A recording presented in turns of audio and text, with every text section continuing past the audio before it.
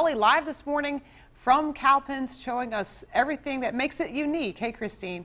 Hey guys, good morning. Yeah, definitely. Cowpens, so cool, so full of history. And I told you guys I had the A-team this morning. I wasn't lying. You saw the mayor, the chief of the fire department here. Now we're talking to the American Legion. So special here in Cowpens because it's brand new. It takes a lot to establish one of these, and we're talking to Robbie this morning a little bit about that. Right, Robbie? All right, tell me everything. What do we need to know? Well, my name is Robbie Wells, and I'm the first vice commander for the American Legion here in Cowpens, Post 125. As you said, we are a newly formed post, and we're excited to bring the programs of the American Legion to Cowpens.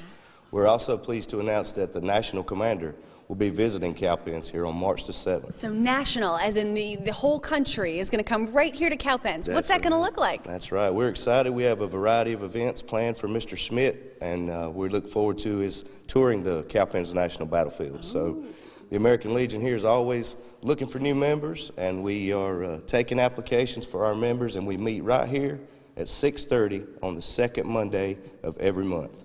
So feel free to check us out on cowpenspost125.com. Awesome, and this is the Timken Community Center, a great place. We saw that it was great for seniors. Of course, so many different events they have there. And you mentioned that battlefield, so special, of course, because of this weekend. January 17th, 1781 was the Battle of Cowpens. Now, we learned the town, though, named after that battle. What's going to be happening there this weekend? Well, there'll be several people camping out there, just like they did during the war, and they'll be firing the cannon and have different events going on all day there from 9 to 5. What would I have to do to be able to fire that cannon? Oh, you probably have to check with the park director about that. I'm not sure. Oh, I think they might still be here. All right, I'll get on that, guys. You want to help? You want to see if we can fire that cannon? What do you think?